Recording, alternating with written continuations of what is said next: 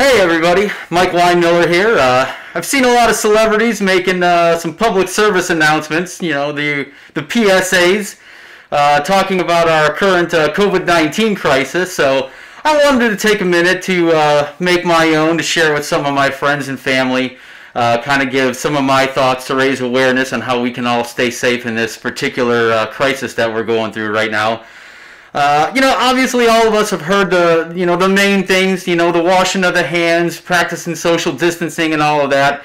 I think one of the things that I wanted to touch on the most is, we're all under quarantine and that. Going outside it's allowed. It's okay as long as you're keeping your distance and you're not in crowds and everything.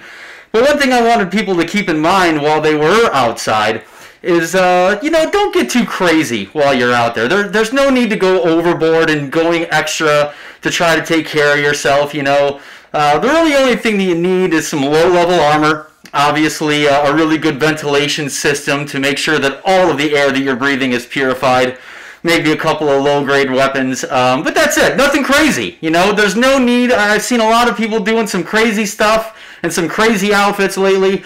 And I'm just here to let you guys know that all of that isn't necessary. We'll all get through this together if we just abide by the rules.